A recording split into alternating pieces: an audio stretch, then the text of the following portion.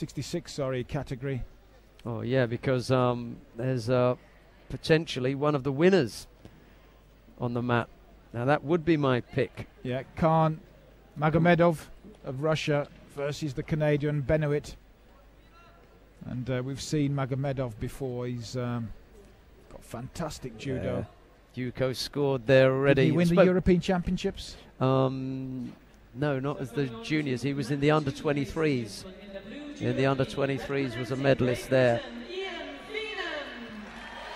So it's Kamal Khan-Magomedov in blue, and he's up against Joel Benoit of France. Benoit in the white judogi and Khan-Magomedov in blue. Looks tiny, doesn't he? Compared to Benoit, the Canadian, much taller. On mat 3, in the blue judogi representing Great Britain, But he moves so nicely. He's got such nice movement. You always feel that he's gonna throw at any minute. Yeah.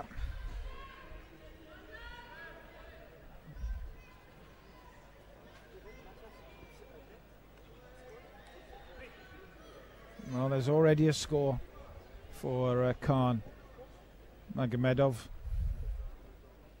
I'm sure he's 23 he's now. A European champion. I'm sure he was at one of the levels. He was silver. He was medalist. in the final at the under-23s in Zagreb. Okay, that's where I remember him from. That's right. Who did he lose to? And in Rotterdam, he was a bronze medalist in the Super World Cup in Rotterdam, 2008. Back then. Oh, he attacks again. Magomedov, he scores Wazari this time, and now he's looking for the Osakomi, but the Canadian Benoit did well there to get himself back onto his he lost stomach. To the only, he lost to the only boy that could have beaten him, Kowalski. Kowalski, the Polish Portuguese boy. He's fantastic. He's the business, yeah. So Benoit is behind by a Yuko and a Wazari now. Kowalski's not in this competition. No, he's not here. But the Polish team are here, I'm sure. No, actually, only the referee is. Okay. Christina, she's here. Right. I've seen her, but no Polish team. They were coming, but for some reason they pulled out.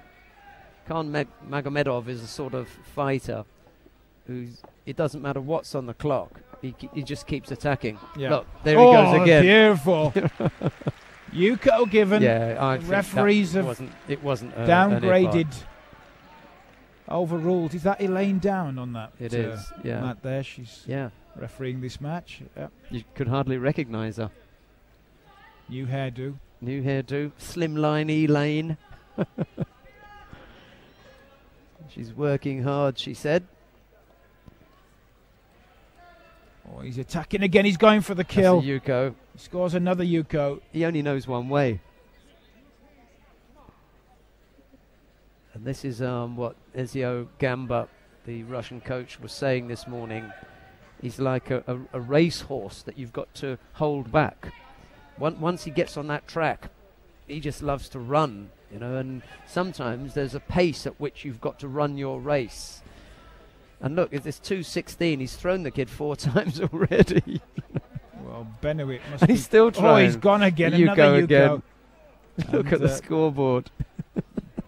The Canadian must be wondering what the hell has he got hold of here. And it's still 2 minutes. We're halfway through the contest. He's thrown him 5 times already. Benoit, Joel Benoit of Canada. He's got a real struggle here. Look. Kamal Khan-Magomedov is the one who's doing all the work because he's doing all the throwing. But the one who's having the real difficulty in getting up off the tatami is Benoit. Well, if this was a boxing match, the towel would have been thrown in already by the corner. Benoit must be cursing those referees every time they score it. There's a Yuko instead of a Wazari. It means he's got to carry on. I remember a story from Daniel Laskow. That's right. It's very similar. He's saying, surely that's got to be Wazari. And he's going to go over again. You know it.